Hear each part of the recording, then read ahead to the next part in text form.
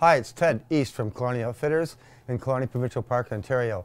I'm just going to run through a few tips on what to bring with you on a canoe trip. First, a decent portage pack with a good harness that is soft and flexible so you can lay it flat and tuck it underneath the thwarts in the canoe. A good silicone tarp for sunfly and rain protection. A decent tent.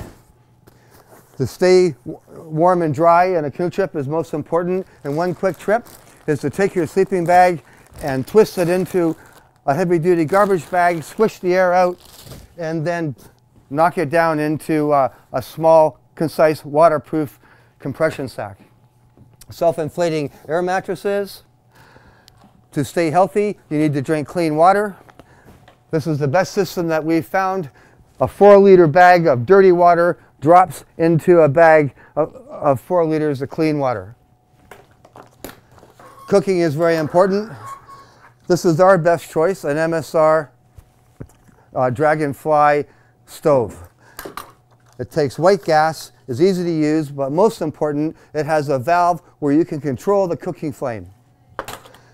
A nesting stainless steel pot set, lightweight cutlery and plates, a trowel to do your business. Make sure you dig a nice hole and bury it. Most important, a waterproof map case and a decent compass. Trust your compass, buy a good one, and you'll have less confusion when you think you're lost. For illumination, headlamps work awesome. A good compact saw for firewood, and then perhaps most important, a good waterproof first aid kit.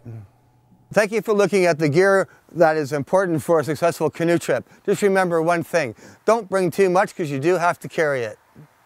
Learn more paddling skills at paddlingmagazine.com.